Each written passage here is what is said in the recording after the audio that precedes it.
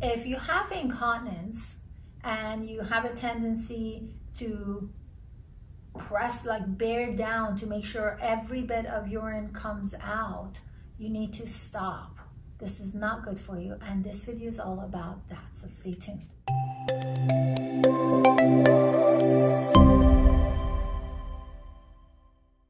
Hey, this is Dr. Shakib from Core Pelvic Floor Therapy right here in Irvine, Orange County.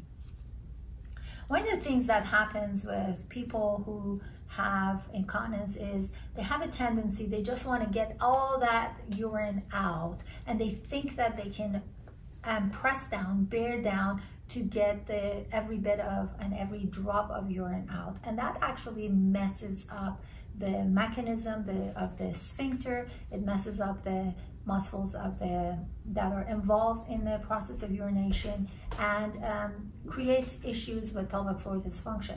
That is not a good habit to have if you have the kind of incontinence where you think you're done and then you go to get up and there's more coming and you're just trying to avoid it. That's a whole different issue, and not necessarily a kind of issue that needs to be addressed from internal work.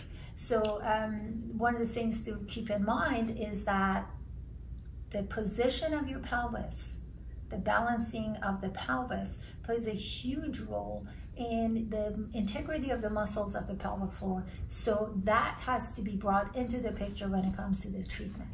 If you have had this issue or issues similar to this that have led you to see a pelvic floor therapist for an internal manual work, and that has not worked, you may want to look into your posture and balancing of your pelvis specifically, and the connection of the spine and the lower extremities to the pelvis. This is more than likely a component that has not been addressed, and if you need any help with that, or if you have questions about it, make sure you use one of the methods of contact in the description box to contact my office, and let's chat and see what's going on. Hope this helped. Take care.